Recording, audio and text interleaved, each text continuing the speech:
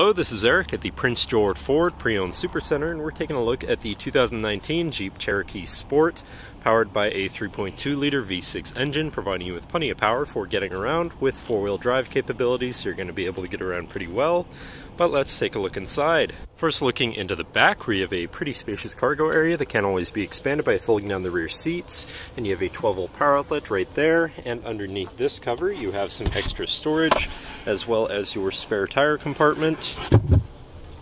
Then looking into the back seat, where you have comfortable seating for three with fold-out armrests and two cup holders in the middle.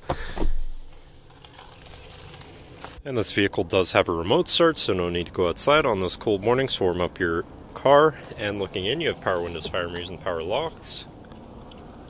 Now, sitting in the vehicle with it running, you can see it's sitting at 81,977 kilometers.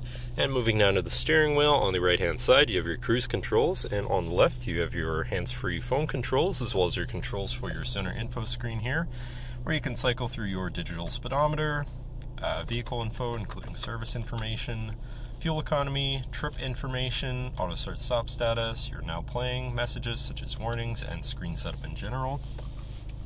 You also have your radio controls on the back side of the steering wheel, and then moving on to your center, your infotainment screen, which is radio Sirius, USB, Bluetooth, and auxiliary capable, so you have plenty of options there for whatever you want to listen to.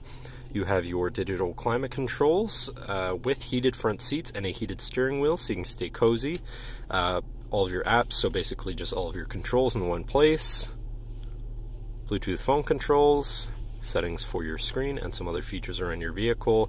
And then shifting into reverse, you do also have a backup camera, so you can see where you're going and hopefully avoid hitting anything. Above that, you have this little compartment here for more storage. And moving down, you have your hazards, and then your physical media and climate controls with your traction control shut off and auto start stop shut off.